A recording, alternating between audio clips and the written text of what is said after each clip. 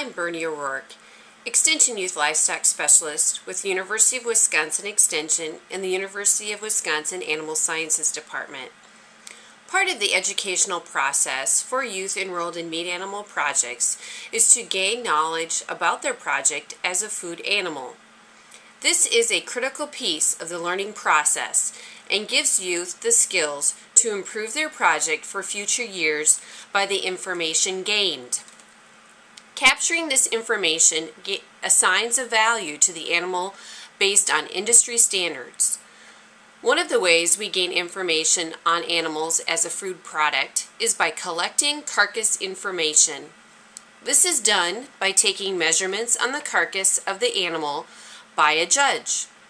The majority of the county fairs in Wisconsin utilize the collection of actual measurements, although utilizing ultrasound to collect carcass data is done by some county fairs. Ultrasound is a technology that can capture carcass measurements such as back fat and loin muscle area without harvesting the animal. Although there are many pros and cons to using either carcass data or ultrasound, the important thing is being able to capture data and then being able to interpret what it means. In ultrasound, a technician will capture an image from the live animal in the same location where carcass information is collected. It produces an image from the ultrasound machine shown here. The technician will then use this image to estimate the back fat, loin muscle area, and in beef, a quality grade.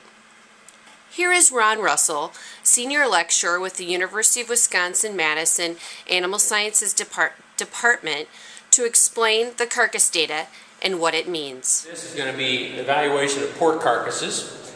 And what we try to evaluate on pork carcasses, in consideration that we get value from the whole carcass, let me do just a brief review of the parts of the carcass. We've got, of course, this area up in here is, of course, the ham, or on fresh pork, we might call it the fresh pork leg, but this is the ham.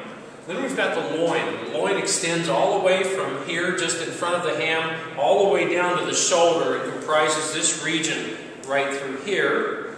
And then, of course, we've got the shoulder. The shoulder is a two-part shoulder, one that we call the arm shoulder, the other called the blade shoulder. And we do also have the belly. And the belly is the region of the carcass that we use to manufacture bacon. And so all five of those major parts of the carcass contribute to value. Among the more critical value components of that are the loin, and then kind of the second most valuable parts from the carcass tend to be either from the ham or from the belly, and that tends to be somewhat dependent on what current market conditions are, whether or not the season favors more distribution of ham or a season favors the distribution of bacon.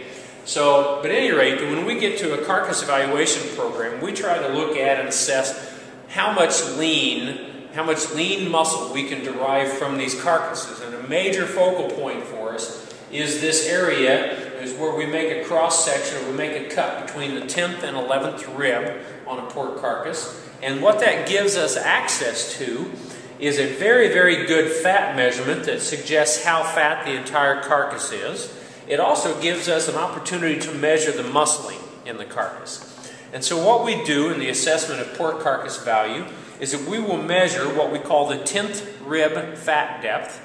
And that 10th rib fat depth is taken by going 3/4 of the way around the loin muscle and measuring the fat depth at that location all the way from the muscle, all the way down through the muscle to the outer surface of the skin.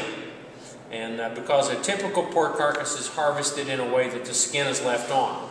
And so, for example, in this representation, this carcass would measure 0.85 inches of fat, or 0.85 of an inch of fat, from all the way down to the muscle to the outside of the skin. So that's used for our assessment of fat on the carcass. To get a measurement of muscling, we'll use a pork grid, and this grid is made in such a way that each dot on this grid represents a half of 1/10 of a square inch of muscle. And so we can lay the grid right on the muscle itself, and we can count how many dots it takes to make up the area of the loin muscle itself.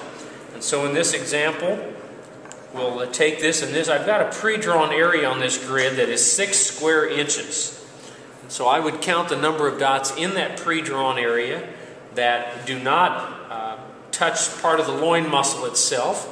And then I'd count the dots on the outside of the pre-drawn area that are in part of the muscle, and kind of do a summation of the ones that count and the ones that don't count to get our final loin muscle area.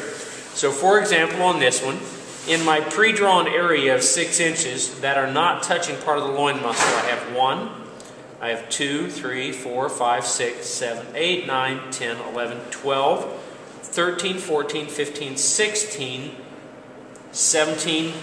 17 dots that don't count, so to speak.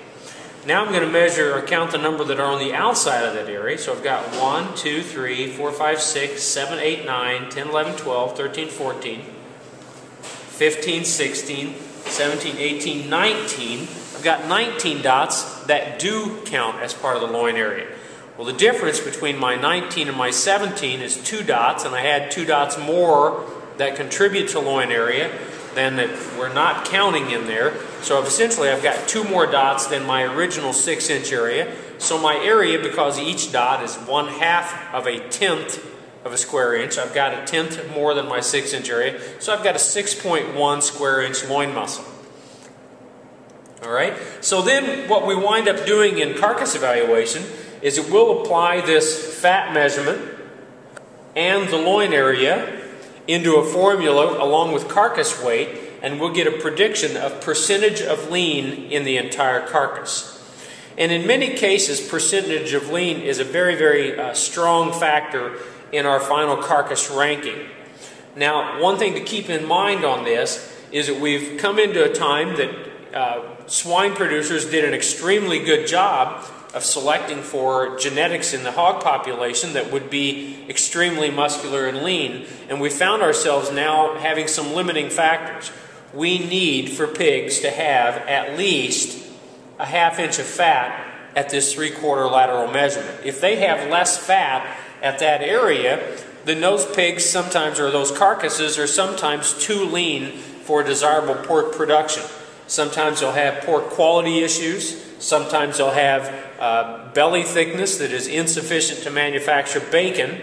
And so the industry has gotten to the point that it's pretty much dictated and said, you know, we need those pork carcasses to have at least a 1/2 inch of fat at the 10th rib measurement. Another area that we've come into challenge with is pigs that are actually too muscular. Now, in a pork carcass show, light muscle pigs kind of move themselves to the bottom of a ranking because they don't perform well in percent lean. But we've had some pigs that have been selected genetically for so much muscling that they've reached a point of being less desirable from an overall consumer desirability if their loin muscle is actually too big. And so if we measure this loin area and it's over 9 inches, we tend to start to discount those carcasses a little bit, and if they get all the way up to 10 inches or bigger, we'll sometimes move those carcasses down in their ranking in a set of pork carcasses because they've moved out of the realm of overall consumer desirability. On the other side here, we've got another carcass that is just as a contrast to the one that I just demonstrated the measurement. We've got a carcass here that, as you can see, has more fat, so we've got a bigger fat depth measurement. Its loin area is going to measure smaller than the one that we measured already, and so this carcass is a good example of one that would have a less desirable pork carcass composition. One other thing that's kind of critical for you to take notice of, if you can see it, is that our pork quality is appreciably better in the one that's on your left in the picture, or the one that I've got my hand below. I've got more desirable lean color. I've also got a nicer amount and fineness and distribution of marbling. The carcass on your right, the lean color is a little bit pale. It's not unacceptable, it's just less desirable. It also doesn't have the desirable quantity and distribution of marbling. And we tend to want some marbling. We like for it to be well distributed. And this other carcass is certainly acceptable. It's just not as desirable as the one on your left. And so this carcass would certainly be more desirable in an overall carcass competition, whereas the other one would be less desirable from an overall composition standpoint, as well as having less desirable quality.